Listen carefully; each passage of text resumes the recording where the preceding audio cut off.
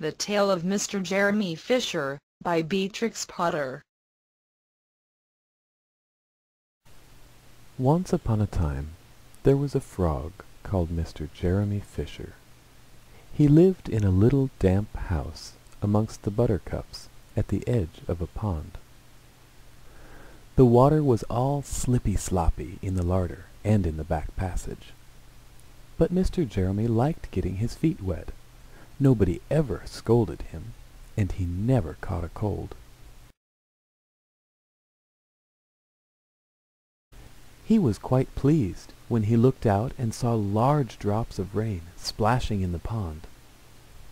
"I will get some worms and go fishing, and catch a dish of minnows for my dinner," said Mr. Jeremy Fisher. "If I catch more than 5 fish, I will invite my friends Mr. Alderman Ptolemy Tortoise and Sir Isaac Newton. The alderman, however, eats salad."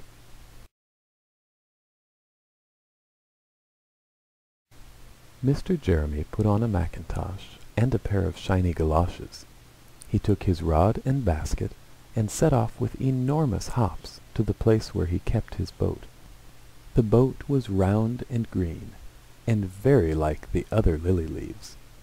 It was tied to a water plant in the middle of the pond.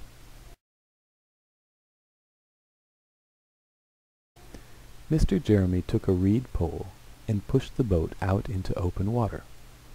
"I know a good place for minnows," said Mr. Jeremy Fisher. Mr. Jeremy stuck his pole into the mud and fastened the boat to it. Then he settled himself cross-legged and arranged his fishing tackle. He had the dearest little red float. His rod was a tough stalk of grass. His line was a fine long white horsehair, and he tied a little wriggling worm at the end.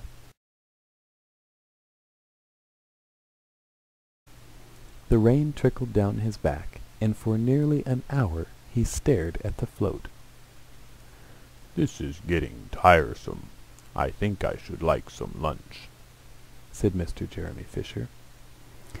He punted back again amongst the water plants and took some lunch out of his basket. "I will eat a butterfly sandwich and wait till the shower is over," said Mr. Jeremy Fisher.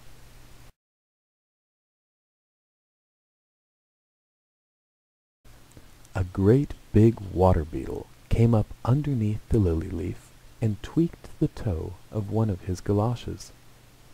Mr. Jeremy crossed his legs up shorter, out of reach, and went on eating his sandwich. Once or twice something moved about with a rustle and a splash amongst the rushes at the side of the pond. "I trust that is not a rat," said Mr. Jeremy Fisher. "I think I had better get away from here."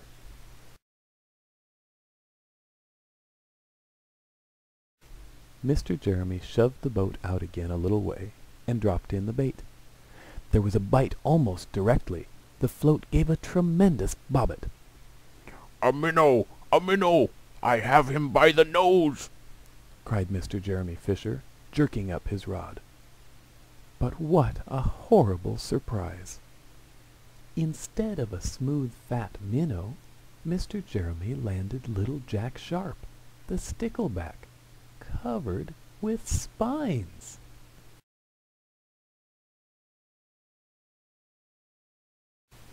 The stickleback floundered about the boat, pricking and snapping until he was quite out of breath. Then he jumped back into the water, and a shoal of other little fishes put their heads out and laughed at Mr. Jeremy Fisher.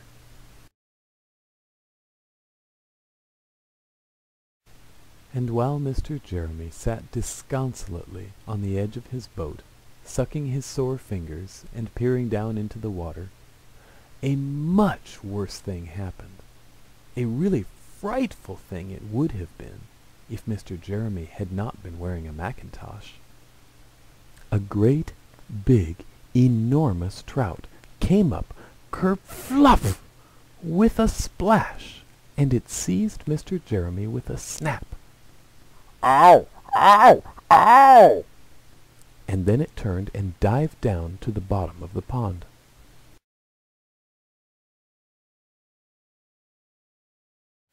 But the trout was so displeased with the taste of the mackintosh that in less than half a minute it spat him out again, and the only thing it swallowed was Mr. Jeremy's galoshes. Mr. Jeremy bounced up to the surface of the water, like a cork and the bubbles out of a soda water bottle, and he swam with all his might to the edge of the pond.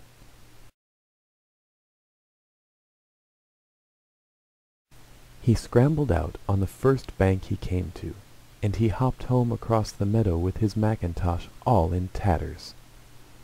"What a mercy that was not a pike," said Mr. Jeremy Fisher. "I have lost my rod and basket, but it does not much matter, for I'm sure I should never have dared to go fishing again."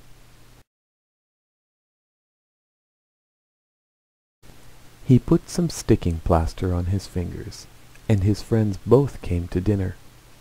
He could not offer them fish, but he had something else in his larder. Sir Isaac Newton wore his black and gold waistcoat.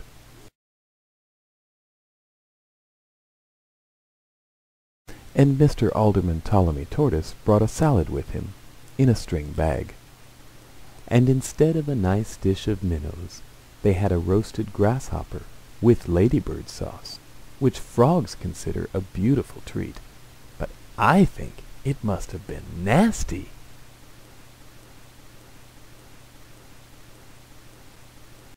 The end.